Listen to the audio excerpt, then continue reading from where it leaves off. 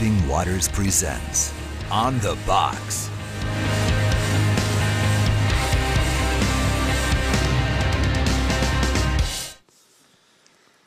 Good afternoon, everybody. Welcome to another edition of On the Box. Mark and I are your hosts today, and glad to be here. Good to be here. Aren't we? Suited up and ready to play, Coach. All right. On what team? Oh, the Vikings. Jennifer Pepling asks a good question in the chat room.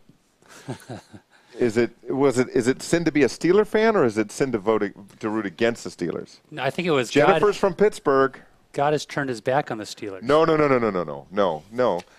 God has turned his back on those teams that are named after pagan gods. Well, that would be like the Vikings. The Vikings. Yes. You didn't mean that, though. Huh? I didn't mean that? Right? Well, the Texans, that's not the name of a pagan god. The 49ers, the Steelers. Steelers are named. I've talked to a lot of pagans out of Texas, though. Both of our listeners are from Texas, so we better. Anyways, that's not what the show's about. Do have a couple announcements for you while you go ahead and plug away at what you want to do there, if you want to. You want to? Go ahead. You want to know what Mark's doing on the internet right now? I'm not going to tell you. We have a select number of complimentary tickets to this year's Deeper Conference, October 14th and 15th at Calvary Community Church. Sorry, I'm confusing my Calvaries. Calvary Community Church in Westlake Village, October 14th and 15th. We do have a set number of complimentary tickets. And if you are certain you can attend the Deeper Conference in Westlake Village outside of Los Angeles, just send us your contact information at deeper@livingwaters.com. Wow. Deeper@livingwaters.com, and you may receive one or more complimentary tickets to attend the Deeper Conference. Anita is standing by. All right. You know what next Tuesday is, Mark? Other than being the Tuesday after the Steelers win another game and the Vikings lose? Yeah, I don't know. What?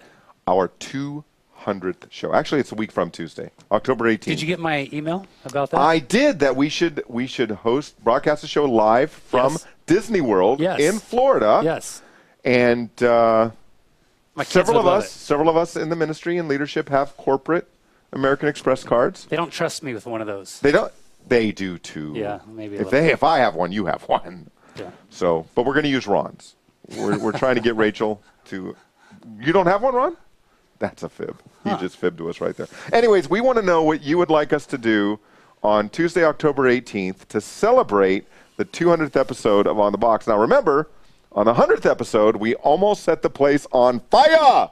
Yes. With 100 trick candles on a cake that Ray tried to put out with a piece of paper. That made for some good television. That's right. Anyway, so on the box at livingwaters.com, on the box at livingwaters.com. Email us for what you would like to see on the 200th episode of On the Box. 200 candles. You know what? Danny and I were talking about. We talked to Daniel about it early this morning. Getting 200 candles and actually having the fire department on hand. Yeah. Well, that wasn't my idea. That was Arcel's. But you know what? Uncle Dave, who's back behind the camera today, he had several good ideas involving the number 200. Yeah, maybe we'll share some of those. But they were good ideas. All right. So, you want to know what Planned Parenthood is trying to teach your kids on college campuses? I want to warn you in advance, there might be some yelling after this video. Take a look.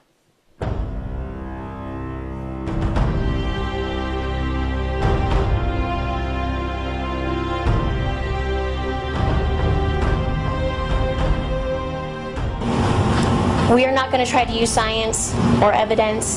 The fact of the matter is that this is opinion. We all have our own beliefs as far as when human life begins. Science is not ultimate truth. That's why it's science. It's always being studied. It's always being taught and retaught and rearticulated. So to insinuate that this science is absolute truth on a matter of what is human life is illegitimate. What is inside a body that cannot function outside its host is not a child. It's a matter of reproductive choice. The living, breathing, sentient being that has control over her body is the one that we listen to, not science. Science cannot be applied to my body. I think we're talking about science as if it's something that is absolutely concrete. There is absolute proof that there is, life and there is not life and all this stuff like that. There's people from this side, from their researchers, that say that the heart beats in 21 days. There's people on our side of research that says that the heart doesn't beat until 24 weeks. And so it is completely different. We need to focus on the birth control issue, and that's what you need to be thinking about, rather than any of the photos or scientific evidence that Nate just gave you. I have a cold, so to say that, I have a virus in my body, and that's also something little and living inside of me. But if I'm going to try and kill it, I'm not going to be like, oh no, woe is the virus thing, I just killed a life. It's not something that, it's not the same thing.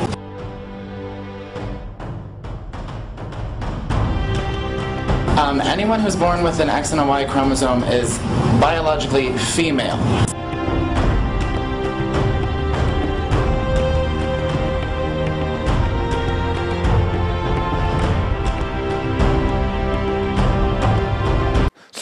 So Mark, have you ever seen anyone drive down the 91 freeway with a yellow placard on their car that says "virus on board"? Have you ever seen that? What a virus! Well, I'd like to see what the pro-life people had to say in response to that. Yeah. Because that's it had to be silly. More intelligent than what we were hearing. I couldn't believe it. It seems from the video that the pro-life side was bringing out science. Right. And we get accused a lot for being unscientific. That we're against science, that we hate science. Which is beyond silly. It just simply means science simply means knowledge, right? So it seems from the video that knowledge was being presented, and probably some very good scientific. It doesn't matter what you actually said, I think, inside that video, to go up against those people. I've actually been to an abortion, pro-life, pro-choice debate. Okay. And where was it? It was at Golden West College. Okay. I think it was, Orange Coast. And it was actually pretty good. I actually really enjoyed it. And I actually wouldn't mind being inside of a debate, something along that lines. But on the box at livingwaters.com. On the box at livingwaters.com. Let's do it, yeah. So any other thoughts about does that... If that's what I have to go up against, let's do it. So everyone with an XY chromosome is a female? Yeah. Yeah. Huh? All right. What are your thoughts on that video? I don't really know what to say. It was stupid. It was stupid, but I think it points out why 180 is so important and why this giveaway on more than 100 campuses across the United States, Canada, and New Zealand that's going to happen later this year is so important. That's next Tuesday? That is next Tuesday. On the 200, yes, next Tuesday, a week from Tuesday. Whatever day the atheists want to believe that. And what school are you going to? I'm going to the School of Hard Knocks. Yeah, what school are you going to? I think UCLA. Are you? Really? Yeah, maybe. We'll see. Love to talk to you. Yeah, but that's why we got to get 180 out, because granted, these were probably students in this debate, but they're getting their ideology from somewhere, and there are groups like Planned Parenthood who are lying to kids on campuses and comparing the unborn to viruses. And so let's get out there and get the truth to them. Here's the thing. You can believe whatever you want to believe. I'm okay with that. You can say whatever it is you want to say. There's freedom of speech. Sure. The problem herein lies no matter how with stupid. You're uneducated even on what the other side is even saying. Yeah. Right? So do you have any idea what the Christian side, what the pro-life side even is? And I think that there becomes a disconnect with that. We see these people that are saying that Ray is lying, that we set up Alicia and 180 with cue cards. We're trying to be deceptive. We are lying to the audience in order to because they don't have a case propagate a point otherwise. of view. There's a complete misunderstanding what Christianity is all about, what we're trying to do. We're trying to save lives. Why would we lie? It makes no sense. We don't lie. We don't think that the means to the end is going to be able to be justified so we can do whatever we want in the middle to be able to get to the end. We ultimately believe that God is going to do what he wants to do. Amen. So let the cards fall where they may, but allow truth to prevail and allow it to be spoken. Yeah. So. Yeah. Hey, should we hang out at high schools to distribute the 180? Oh, boy. Should we 180 hang DV? out at high schools to hand out 180? I would say absolutely. Yeah. Now- Because this is where my heart is at. Yes. You know, I mean, I want to go to the colleges. I think that we need to hang out outside of frat houses and be able to hand out these DVDs, absolutely. But I think that in the midst of the high school setting, this is where the whole experimentation happens. This is where they're handing condoms out to freshmen and telling them to go experiment. You don't know what you believe. You don't know if you want to like a girl or like a guy. So just go and experiment. Do whatever you want to do. So it's the high schools where I really have the heart for. I remember we were outside of a local high school here. We were on the sidewalk. In fact, there was a question asked, can I hang out on the sidewalk outside of a high school? I say, Yes. yeah, absolutely. As long You're as on it's public property. You bet. If it's public property, knock yourself out. So I want to go hit up the high schools. In fact, I'm going to hit up my ex-high school where I went to high school and hand out the 180 DVDs. I'm going to do it at the coming high out. schools up in Santa Clarita as well. We got 7 or 8 of them up in the Santa Clarita Valley. So Right, well, so I have a heart for the people where I went to high school, so I want to go hand out 180s, and if that's something you can do, and if it's someone local, I'll join you. I want to go do that. That's where my heart is at. Yeah. So even before the colleges, hit up the high schools. yeah, and if you're worried about the content and if it might be too much for a younger high school student, I encourage you to go check out what your students are watching on the computer at 1 or 2 in the morning, and it will probably pale in comparison, Yeah. or be much worse in comparison to what they're going to see on 180. Yeah. And nothing that they would see on 180 is any different than they would see on an 8th grade field trip to the Holocaust Museum in Washington, D.C. In fact, they would probably see much more there over a longer period of time than anything they might experience within the 180 documentary. Yeah, you know, in fact, it's funny you say that because in working on this DVD, I had to Oh, watch a whole lot of You're graphic pictures and videos better man over than and I. over and over and over and over and over again, trying to see where can I fit something in, go into the frame, 30 frames per second. Can I use part of this? Can I do? It's just in my head, and I would go home, and my wife would just allow me to kind of retox. Is that what it's called, retox? Detox. Detox. Up inside my room, and I'm just going, God, cleanse my mind. Yeah. Cleanse my mind of the things that I saw, and trying to work things in. And so we had different cuts of the video where we would have very graphic portions of the Holocaust or of abortion inside there. And then ultimately we said, we're taking out 99.9% of this and we're not going to use it. Yeah. The message itself is strong enough. and if you're a high school student, you have freedom of speech on your campuses. Mark and I, we can't go onto a high school campus unannounced or uninvited to distribute DVDs or to do anything else. And that is those kind of rules are imposed for the safety of the children, and they should be there. Yep. But you as a student, you have freedom of speech to hand out literature, to express your political views, to express your Christian convictions on campus, so long as you're not disrupting the regular flow of activity there on the campus, you're not disrupting your class, you can distribute 180 DVDs on your campus to other students. I was unaware of that. That's great. And if you are an adult, like us most of the time, and you're thinking about going to a local high school to hand out DVDs, use discretion, use wisdom and discernment. Remember, you are approaching someone else's children. Yep. Keep that in mind. Make sure that all of your contact with the students is above reproach in every way. Have a partner out there with you, so no accusations can be made against you. I wouldn't stand in front of the door of the high school to do that, but look for a corner or an intersection, in close proximity to the school where the students are going to move back and forth to get to and from the school. And you probably run into fewer problems that way. But If most possible, definitely get videotape it, wouldn't you say? Sure, yeah. Yeah. Absolutely, videotape it and even have these. Boy, I was looking at this little USB card that Anna has, and it records everything. You can't tell that it's a recording device. So I've been meaning actually to pick up one of those for witnessing encounters and also when dealing with the police. Yeah, amen. Because police are crooked. Not all of them, just There are a couple. Hey, look, the law enforcement community draws from the same fallible human race as every other profession. You have the good, the bad, and the ugly in law enforcement, just like you do in any other profession. What's our next question? The next question is, should we show pictures of abortions during open-air preaching?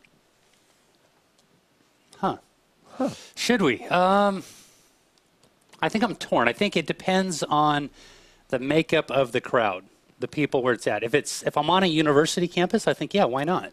This is what you're getting yourself into. If I'm out and about where little kids can walk by, I probably wouldn't do it. But if if they're mainly adults, if it's late on a Friday or Saturday night, if there's the club scene going on and I'm protected, yeah, I probably would do it. Yeah, and we've received a number of emails, feedback on the 180movie.com site. And if you haven't seen the documentary yet, go to 180movie.com. You can watch it for free, and you can give us your feedback. The response has been over 10-1 in favor of 180, positive toward 180. We have received a number of emails from people who are positive about the documentary who said we weren't graphic enough in the documentary. And we had our reasons for not going that direction, because we wanted to make sure that people got through the entirety of the documentary to hear the presentation of the law and the gospel. That's right. I agree with you, by and large, on your position with the abortion pictures. I wouldn't do it personally, and I think I've shared on the program, maybe not. You know the story. Out on Brand Boulevard in Glendale, someone came out with a 6-foot-tall picture of an aborted baby. Now, okay, it's 6 times larger than the actual baby, and presumably they were there to share the gospel, but they never got to the gospel. Right. And I will never forget one man walking by with his little girl, probably 4 or 5 years old, picking her up, holding her tight in his arms, shielding her eyes, and screaming, "It's not working! It's not working!" Right. And for me, that's enough of a distraction from what I'm there to do, ultimately, proclaim the law and the gospel, to not use images like that. But we have a number, I can think of a number of people, godly folks who are preaching a biblical gospel out on the streets who disagree. So in the end, I think it's a matter of conscience. Anything good coming out of there? No. Okay. What do you say to someone who professes to be a Christian and they say they are against abortion for themselves, but they support a woman's right to choose? Well, I think we dealt with that in the 180. You can say There was one lady. Oh, she drove me crazy. I'm sorry. Just drove me crazy. Right, it was the silver lady. Well, no, I'm not. That I'm not. Yeah, the silver lady. But I'm thinking about the young Asian lady who said she had a Bible in the car. Oh, right. Remember? Yep. What kind of life is that? Nice. All right, so, yeah, Ray brought this out with a guy with the curly hair, the Jewish gentleman over at Cerritos College, and he had said, can you say that's a lot like saying, hey, I'm not for what Hitler did. I think what he's doing is wrong, but it's his choice. He can decide for himself what he wants to do, especially when you remove yourself out of this whole equation and say, it's not me being murdered. It's easy to make decisions when it comes to somebody else's life. So, I think you can make any decisions you want to make for your body, but guess what? That baby is not you.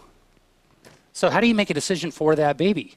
It's ridiculous. And we were talking yesterday on the air here that if a woman is on drugs and that child gets harmed, that woman can be prosecuted Yep. for being high, and now that baby being addicted to drugs.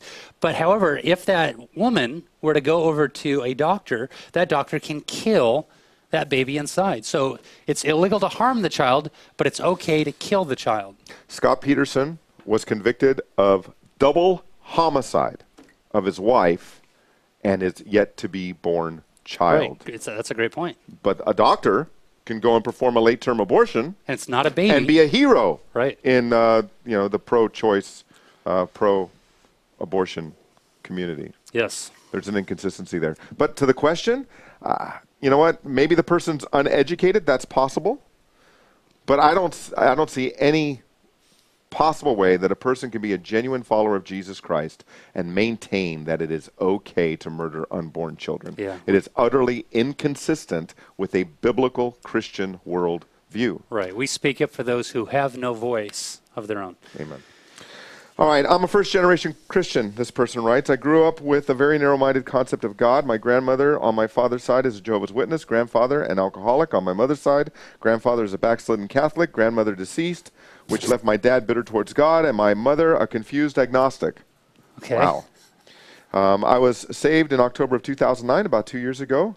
And for the past 2 years, I've been witnessing to my family to no avail. When I came across this teaching, The Way of the Master, it just made so much sense. I've purchased both The Way of the Master and the School of Biblical Evangelism books, and it reignited the fire in me once again. But still, after numerous conversations with my mom and innumerable emails to my grandmother, who's a Jehovah's Witness, I feel like all efforts have been exhausted and unsuccessful. It pains me and breaks my heart that there are literally millions, if not billions, of people in this world that have been brainwashed, and despite our most gallant efforts, in their own ignorance, they will die in their sin and go to hell. I cannot help but to feel discouraged. I see your videos of Ray Comfort talking to atheists, and when I hear their arguments, it breaks my heart. Is this normal? I guess my question to you is, do you ever feel the same way? Is it normal to be discouraged, or am I sinning against God? And if you can relate to this, then how do you even sleep at night? Yeah, I can relate to all of that. You know, I mean, I think you just described every working American family. Well, what do? You know, it's been said that there's no softer pillow than a clear conscience.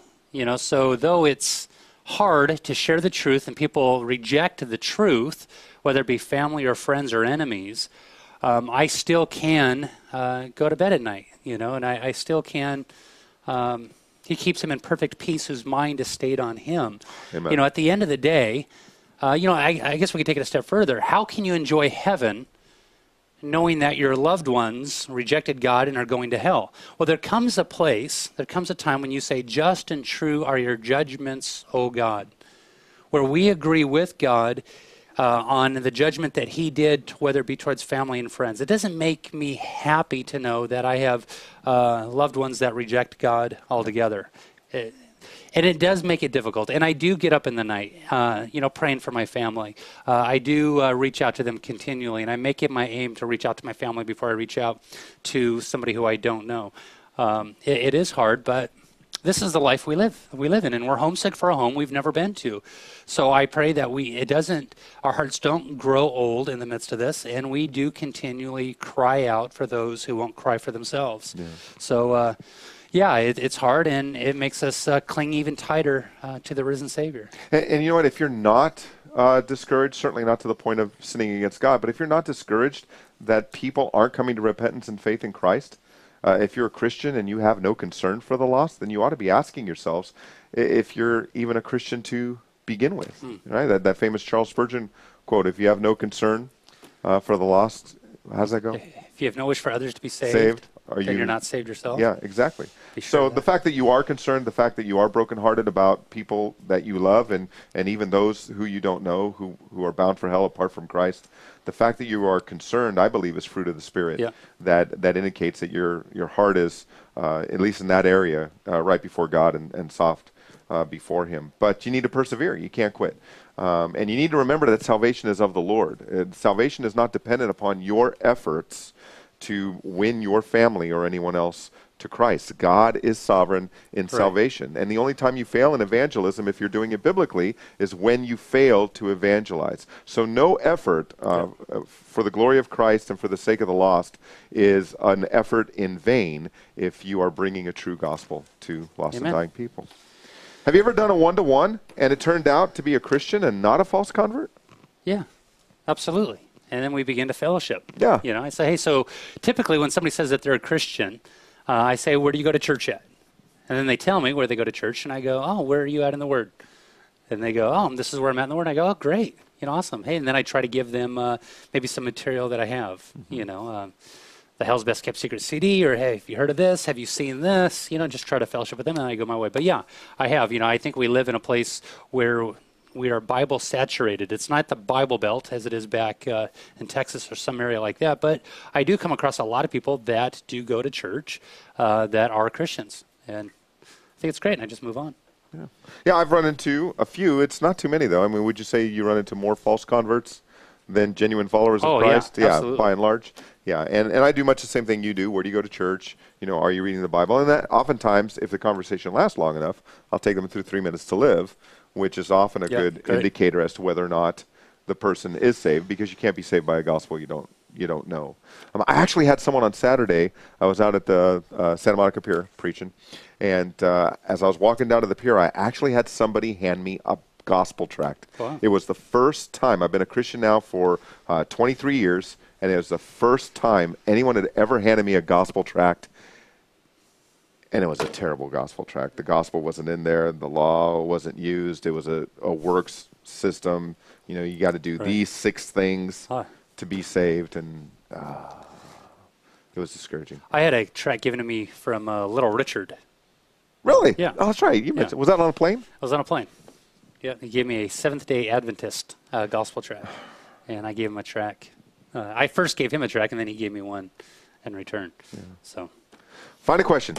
While he's finding a question, I want to remind you, deeper@livingwaters.com, deeper@livingwaters.com. We have a select number of complimentary tickets that we do want to give away. If you're certain that you can come to the conference, October 14th and 15th at Calvary Community Church in Westlake Village here in Southern California, if you're certain you can come and you'd be interested in more information about how you might be able to obtain some of those complimentary tickets, deeper@livingwaters.com. All right. Is that enough time? Yep. So how do you handle a motor mouth asking questions like a machine gun while trying to witness to them?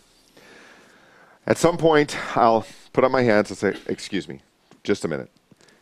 If I answer all of your questions to your satisfaction, will you drop to your knees, repent, and put your trust in Christ as your Lord and your Savior? Well, no. I want to thank you so much for talking to you, but I'm going to go talk to someone else. Have a great day.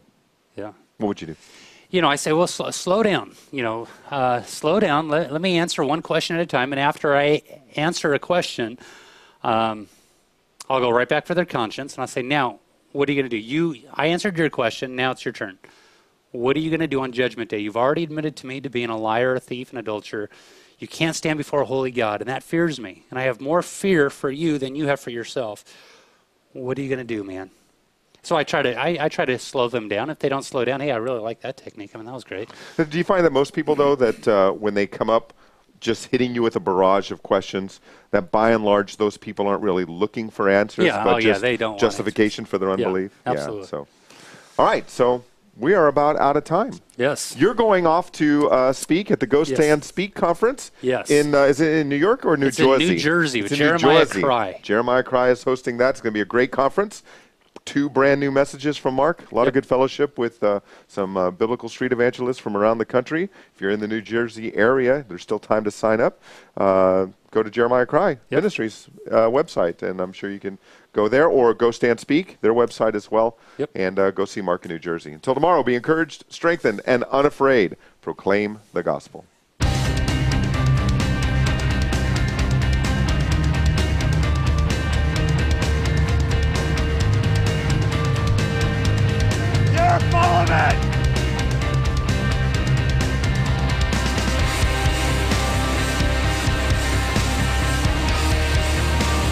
Living Waters presents On the Box.